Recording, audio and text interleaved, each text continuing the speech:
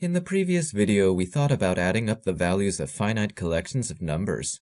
In this video, we will use summation notation to talk about adding, without end, more and more numbers to a running total.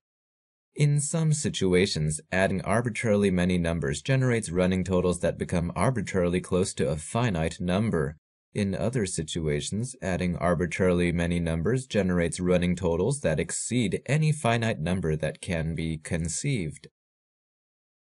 We begin with an example of a convergent infinite series. In this example, S labels the infinite geometric series.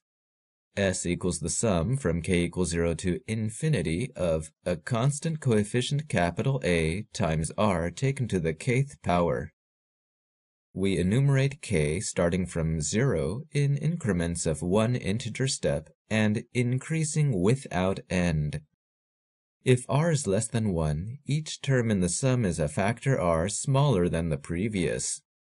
If we add only the heights of the first two bars, we get a smaller total than if we add instead the first three bars.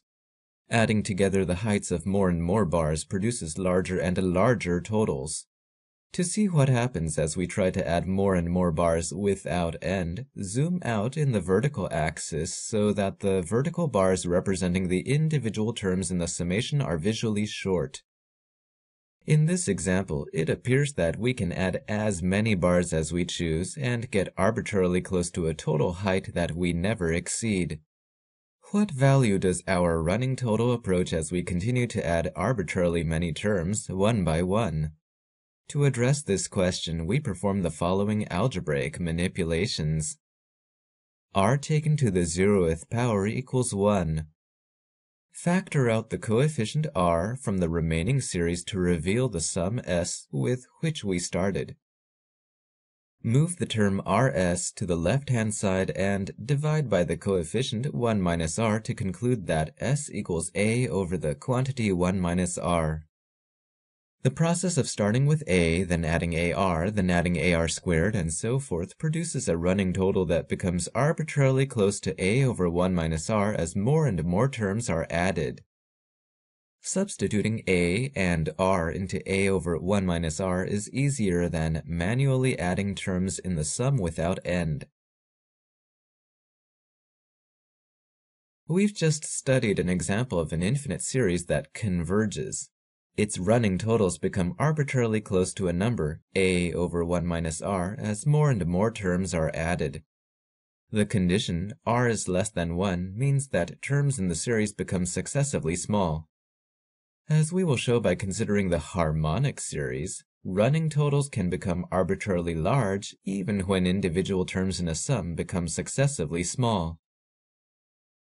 S is now the infinite harmonic series, namely the sum from k equals 1 to infinity of 1 over k, which is 1, plus 1 over 2, plus 1 over 3, plus 1 over 4, and so forth. Group the 1/3 and the 1/4 together, the 1/5, the 1/6, the 1/7, and the 1/8 together, and so forth. Term-by-term inspection shows that S is larger than another series, 1 plus 1/2 plus 2 copies of a quarter plus 4 copies of an eighth, and so on. 1/3 is larger than 1/4, and 1/5, 1/6, and 1/7 are each larger than 1/8. The terms in each pair of parentheses add up to 1/2, and the process of starting with 1 and then adding copies of 1/2 over and over creates running totals that become larger and larger without bound. The running totals prescribed by S grow even faster than these. Thus, the running totals prescribed by S grow without bound. In these two videos, we have introduced sums, practiced working with summation notation by illustrating the Gauss summation trick, and studied an example of an infinite series that is convergent and an example of an infinite series that is divergent.